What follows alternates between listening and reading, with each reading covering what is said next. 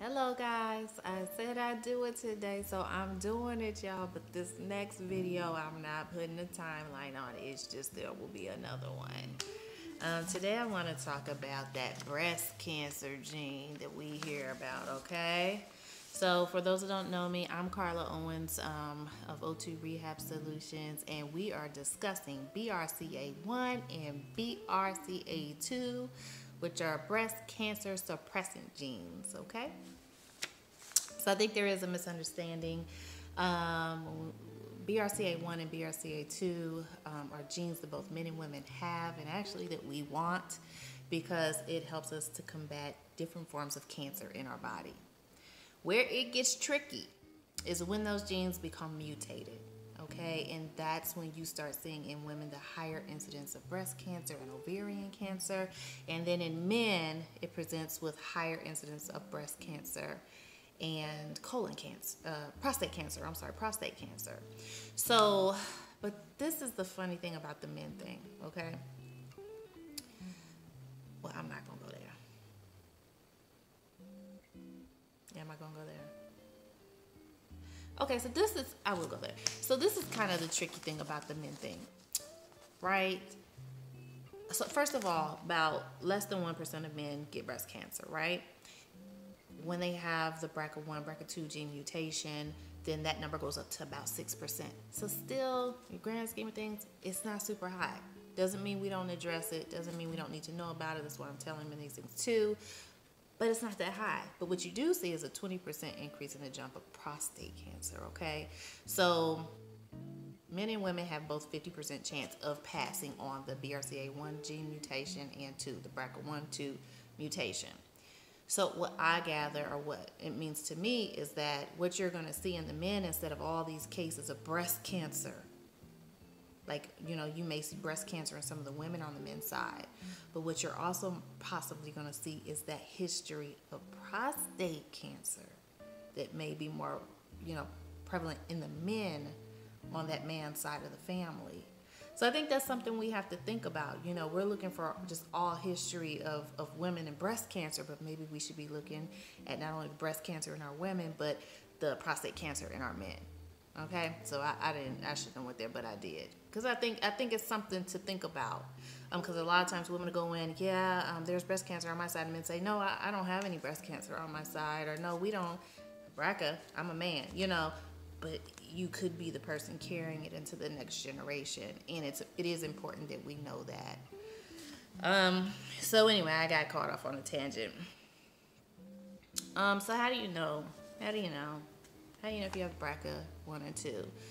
The first thing you do is you have the conversation with your doctor, especially I'm going to go through a list of things that may make you a higher risk for the genetic mutation. But you go to your doctor, you receive genetic counseling, and at the end of the day, you have to have genetic testing to have your for sure answer. Do you carry the mutation or not, right?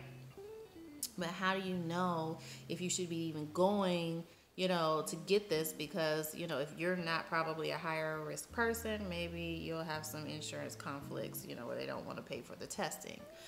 So those, we'll talk about that. And I'm going to read that from a list because there's several, and I don't really want to miss any, because I think it's important that we hear this and get this right, so that we know what we're looking for, right?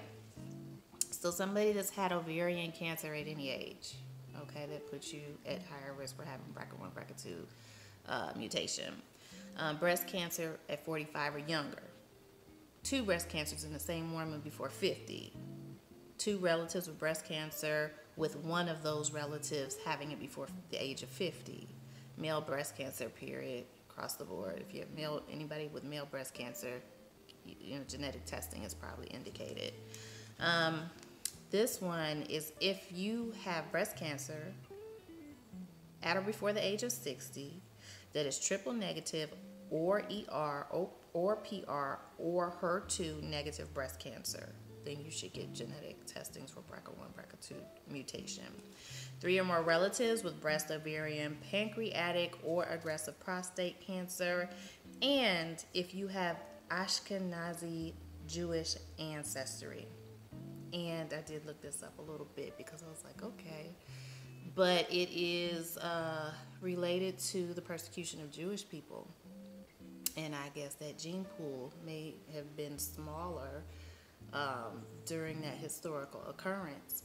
And you do see higher rates of BRCA1, BRCA2 mutations in this particular racial group. And while we're talking about it, people that lived in islands are in more of isolation.